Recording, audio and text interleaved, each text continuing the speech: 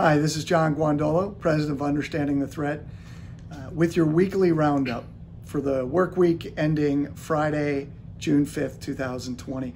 This week, obviously, we have to talk about the communist revolution in the United States.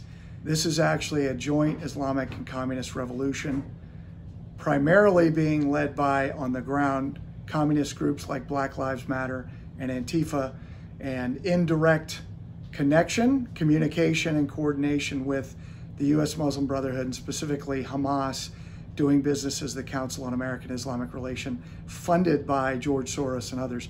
But here's what I want you to pay attention to. Remember that things don't happen on a massive scale, randomly or spontaneously. So last week we talked about when all of this began, you had dozens of riots by violent communists across the United States, where we have pre-positioned water, milk, and bricks in cities. We have leadership, and these things kicked off. We had immediately had coordinated propaganda efforts, and now we see these talking points. And what are the talking points? That the death of George Floyd in Minnesota was racist, that America is systemically racist, that George Floyd was an angel and a hero of the Black community, and that's why all this violence is taking place. And what do we know? All of those are lies, yet those lies have been parroted by Nikki Haley, by former President George Bush, by the Secretary of Defense, by General Mattis, by Admiral Mullen, and by many others. And what do we have happening? The Secretary of Defense is defying the President of the United States. He's ordering the National Guard as of this morning, which is Saturday, June 6th, when I am recording this, telling the National Guard they can't have weapons, they can't have ammunition, and oh, by the way, he's recalling active duty military in defiance of the President of the United States. These are the actions of what we have predicted, that the communists and the jihadis, working in concert with establishment Republicans, to bring down the republic against the President of the United States. That's where we are right now.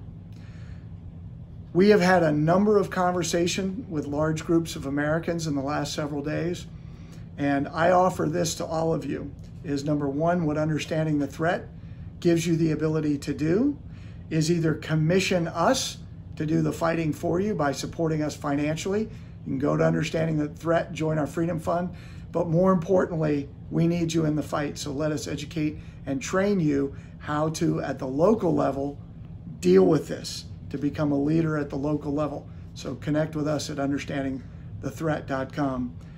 The biggest thing to pay attention to is what's next. Remember, what you're seeing is not what's going on. This is not about the violence. This is about what are they trying to achieve with the violence. And the answer to that in the near term is they want to dismantle police departments across the United States, which they are already starting to do.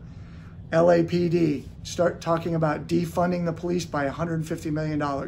Minneapolis, talking about dismantling the police department and replacing it with something else. And I can tell you what that something else will be a Sharia-adherent jihadi police department.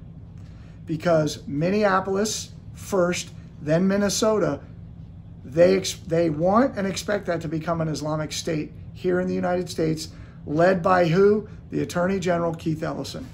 He has been tapped by the Muslim Brotherhood to do that. That's where this is going. Make no mistake about it, and that's where they are. What you can do is you need to understand that's what's going on, and we need you at the local level to begin preparing. We give you the tools to do that, so reach out to us at Understanding the Threat and use us as a resource. Let us train you. We need to get these training programs underway immediately. God bless you and God bless America. Thank you.